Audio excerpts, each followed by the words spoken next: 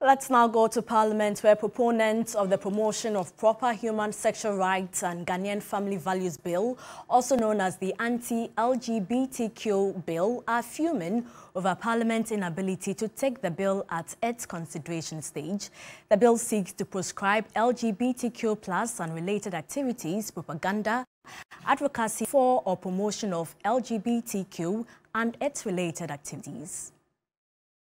The bill will provide for protection and support for children and persons who are victims or accused of LGBT and related activities. Although the bill was expected to be taken on Wednesday, the House was unable to do so due to the absence of the chairman of the Constitutional, Legal and Parliamentary Affairs Committee, Kwame Nyemedu-Entwi. We engage, and the agreement is we end on questions and we continue tomorrow. We have the whole day tomorrow. We have the whole day tomorrow for other businesses. This got the NDC MPs furious. This is something that will take us 1 hour for 3 weeks. What is the problem of this august house with dealing with this bill which matters to the Ghanaian people? Moments thereafter, the NDC MPs gathered the press to address them. As the press conference was ongoing, tried to back up the sponsors of the bill to be restrained and not grant any interviews. She's one of them. The same lady who went to stand on radio and said that I had taken money from LGBTQ. Let's go. And he said I shouldn't mention her name as a pro-LGBTQ person.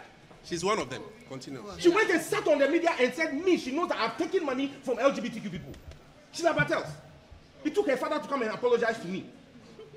This infuriated them.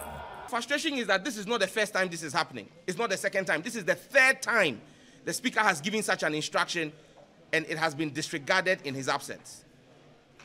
We need to understand from the majority side what their issues with the bill are.